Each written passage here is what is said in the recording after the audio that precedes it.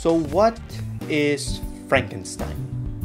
Well, Frankenstein, or the Modern Prometheus, is a novel written by English author Mary Shelley that tells the story of Victor Frankenstein, a young scientist who creates So essentially, Frankenstein computer is from essentially a laptop where there's basically nothing left. Another laptop which has some stuff on it, but is completely dead. And then some extra parts I have piled up, and then some wire, and then some solder, and then reading through schematics, and then more wiring, and then more solder, and bang.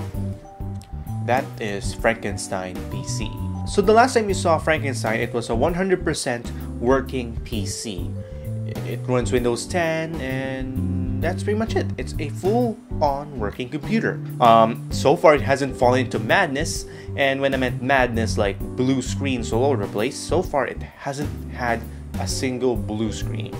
So I only have a few updates to Frankenstein. The hard drive I got from a friend because I upgraded his hard drive.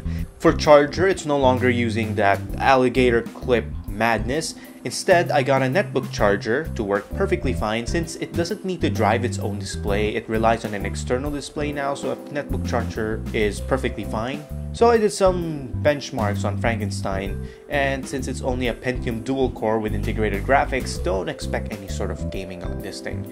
It is able to play full 1080p video. Temperature wise, it's performing really well. I mean, it's able to idle at 40 degrees. And then its load temperature is just around 60 degrees. It is able to get this score on Cinebench. Really, there's not much to benchmark on this thing. So far, Frankenstein hasn't released any mysterious blue smoke, even with extended use of like a few hours. So really, that's pretty much it. So likers gonna like, haters gonna hate. Subscribe so you don't miss any of my future videos. My next video, what's for next video? My next video is something to do with my thesis, actually.